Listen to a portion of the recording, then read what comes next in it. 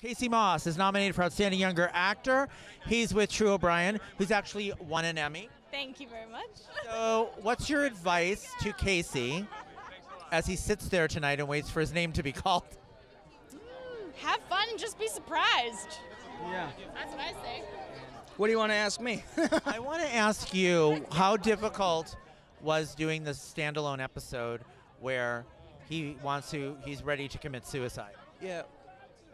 The standalone episode wasn't difficult. I mean, I've been on the show for quite some time now, and the material wasn't, the dialogue wasn't too heavy, but as far as the material goes and the storyline, it's still affecting me. It's like Philip Seymour Hoffman said, it doesn't come for free.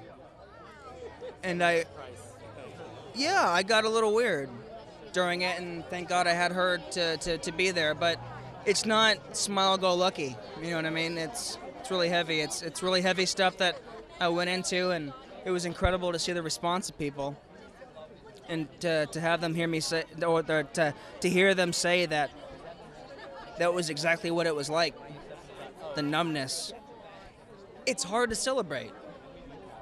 I'm celebrating that I'm like, I guess I'm nominated, and it's a cool feeling, but it's also on an issue that's really heavy and relevant. The scenes with you and James Reynolds where he forgives JJ, the forgiveness scenes were also so amazing. I'm so excited for him. Honestly, I will tell you the truth. I will be happy if I win, of course. But I'm really hoping that James wins. I'm so rooting for him. Of course, I'm rooting for everyone. It's a great time.